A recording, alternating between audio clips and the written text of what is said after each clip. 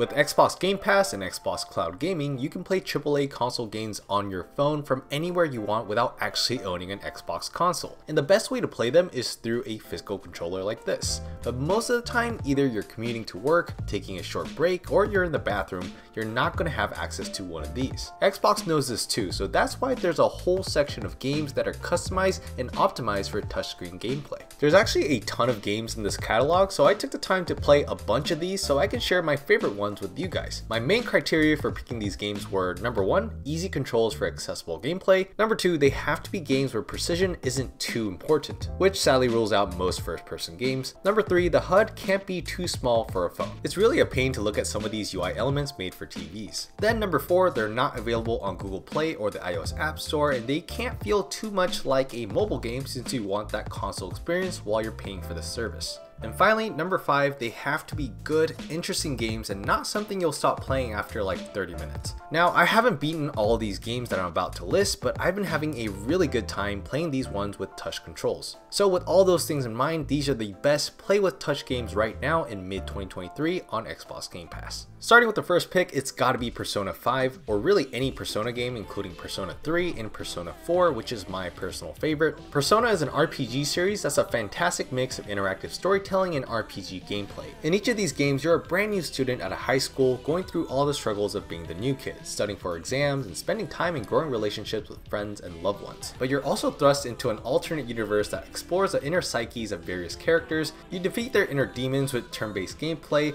level up and upgrade your Persona's abilities to basically save the town or the world or something like that. There's some really great character development here, one of the best soundtracks ever, and the vibes are just very cozy, which makes it very easy to get yourself invested into these games. And since everything is turn-based and dialogue is choice-driven, the controls are very easy and it really does not matter you're using a touchscreen. There's also many opportunities to save your progress, so it's really good for short bursts of gameplay while you're commuting or waiting for your next appointment. But do keep in mind that finishing the main story could take from 50 to 80 hours or so. The next game is Hellblade: Senua's Sacrifice. Hellblade is a single-player dark fantasy taking place during the Viking Ages. You play as Senua, who's trying to save the soul of her lost lover taken by Hela, the Norse goddess of death herself. Without a proper HUD, this game is very context-driven and it challenges you to figure out puzzles and the next steps yourself, which makes it more fun. It's a fairly slow-paced game with frequent autosaves, and when there are battles, there's no great need for precision because of enemy lock-ons, so the custom touch controls are more than usable to start and finish this game.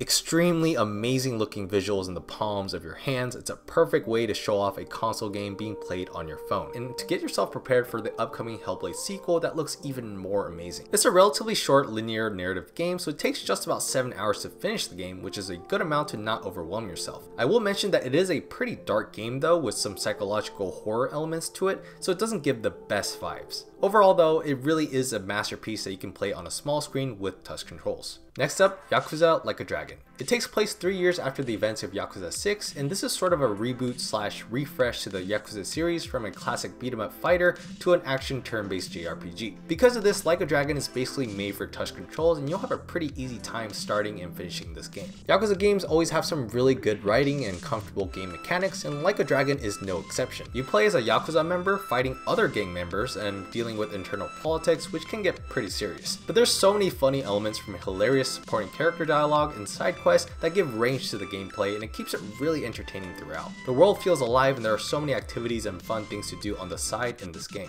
It's really a fun time. It feels very arcadey thanks to the excellent soundtrack and sound effects. The dialogues and cutscenes can sometimes go on forever though, so sometimes it can be tough to play for just short periods of time. The good news is that it takes just under 25 hours to complete the game. So if you're new to the series, getting into it now with Like a Dragon, even with only touch controls, is very doable here. Then we've got Minecraft Dungeons. Even if you're not a huge fan of Minecraft like me, Dungeons is a really fun game. Unlike the original sandbox game, Minecraft Dungeons is a Diablo-like dungeon crawler. More than any other game in this list, Dungeons is super customized for touch controls. For cutscenes, UI, and main menu navigation, you can just use the touchscreen itself instead of using the virtual D-pad or stick. It's also very responsive, and it's one of the smoothest games I've ever seen running on Xbox Cloud Gaming.